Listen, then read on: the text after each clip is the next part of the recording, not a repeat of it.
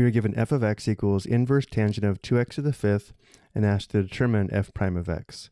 Notice how we do have a composite function where the inner function, often referred to as u, is 2x to the fifth.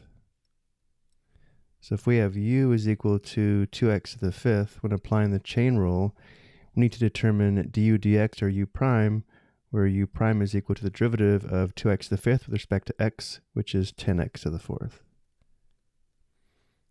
And now looking at the derivative formulas, the derivative of inverse tangent of u with respect to x is equal to 1 divided by the quantity 1 plus u squared times u prime, which means in our case, f prime of x is equal to 1 divided by the quantity 1 plus u squared is the quantity 1 plus the square of 2x to the fifth, and then times u prime, which is times 10x to the fourth.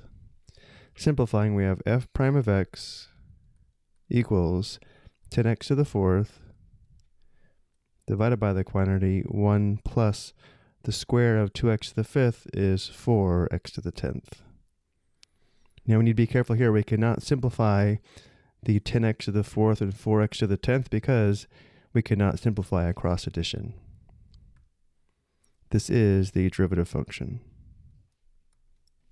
Next, we have g of x equals inverse secant of 3x cubed, and we're asked to determine g prime of x.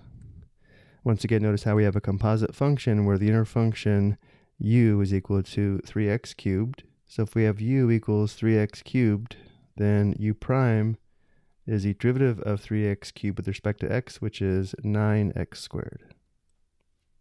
Looking at our derivative formulas, the derivative of inverse secant u with respect to x is equal to 1 divided by the product of the absolute value of u and the square root of the quantity u squared minus 1, and then we have times u prime. And therefore g prime of x is equal to, again, 1 divided by the product of the absolute value of u, which is the absolute value of 3x cubed, and then times the square root of the quantity u squared minus 1, which is the square of 3x cubed minus 1, and then times u prime, where u prime is 9x squared. Simplifying, we have g prime of x is equal to 9x squared divided by the product of the absolute value of 3x cubed and the square root of the quantity. The square of 3x cubed is 9x to the sixth minus 1. Now here we can simplify the 9x squared and the absolute value of 3x cubed because the absolute value is attached to the square root by multiplication. There are 3 3s in 9 and 1 3 in 3. And then we have x squared over x cubed. The x squared simplifies to 1, and the x cubed simplifies to x to the first. So the simplified form of g prime of x is 3 divided by the product of the absolute value of x and the square root of the quantity 9x to the sixth minus 1.